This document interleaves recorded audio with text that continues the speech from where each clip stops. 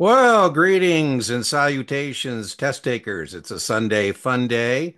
This is the Series 7 Guru coming to you with an explication request from my off-grid studio, getting our kicks on Route 66.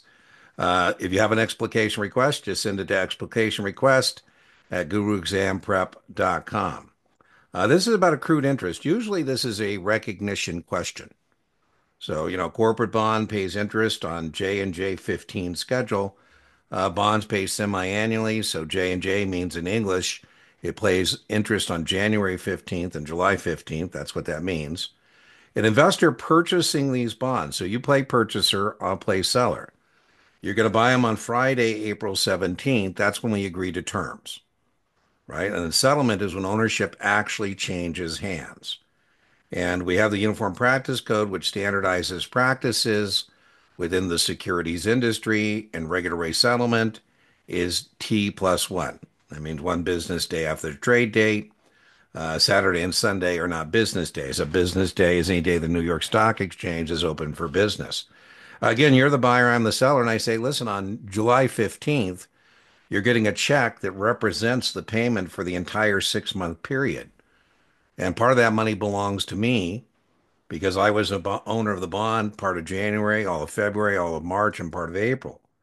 And you say, well, Dean, when I get the check, I'll send you your pro rata share. I say, no, no, no, no. This is a transaction, not a relationship. Why don't we just figure out how many of the days you owe me for, and we'll just add whatever that dollar amount is to your check. So the accrued interest test question is added to the price the buyer is going to pay and added to the price the seller is going to receive, right? They make you sometimes think it's a minus, and no, it's the same number, right? So that's how you say, I don't want to do it that way. I said, well, too bad. The Uniform Practice Code standardizes practices, trading practices in the securities industry. So that's how we agree we're going to do it. So when I got paid on January 15th, that was for up to, but not including January 15th. So I've been paid for 14 days in January. So 16 of the days you owe me for as the buyer, because you're getting that check that represents the entire time frame. The only number that can go into that first column is a 16. And you say, well, gee, I thought January had 31 days. I go, no. We didn't want our high talent men and women to have to remember nursery rhymes and knuckle humps about how many days have September. So our Uniform Practice Code for corporates and munis every month has 30 days. So 16, that's either 16 or 30. You owe me for all of February, 30 days. You owe me for all of March. It makes sense that you owe me for up to, but not including settlement, because on Monday they're your bonds as the buyer, and you're entitled to that interest going forward. And so that's why it's up to, but not including. That's 19 days. So the answer to this question is 95 days. Now, I think it's low probability they're going to actually ask you to calculate the number of days of accrued interest the buyer owes the seller on your Series 7 exam. Every once in a while, a blue moon, somebody tells me they encounter it, but the recognition of this is very testable, right? And then some bonds trade flat, and that means no calculation of accrued interest, right? So now I have a shortcut I'd like to share with you. So I call this, for lack of imagination, the long method. But you might want to use my shortcut to answer questions like this.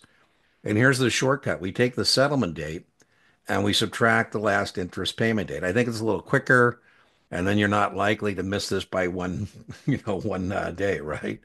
So the settlement date here is 4/20, right? April is the fourth month in the calendar year. That's where the four is coming from. And 20 is the settlement. And then what I'm going to do is subtract the last interest payment date, which is January 1st month of the calendar year. That's where the one's coming from. Minus 15, the last interest payment date. And when I do that, one from four is three. Then I just got to remember that every month has 30 days. That's 90. So 90 and 5, 95 days. I just think the shortcut is easier, but however you want to get there, you need to get there if you encounter low probability calculating number of days, a high probability to understand the Uniform Practice Code, and that the buyers pay the sellers from the last interest payment date up to, but not including settlement. Remember, inch by inch, your Series 7 is a cinch. Yard by yard, your Series 7 is hard, and I will see you for the next explication request.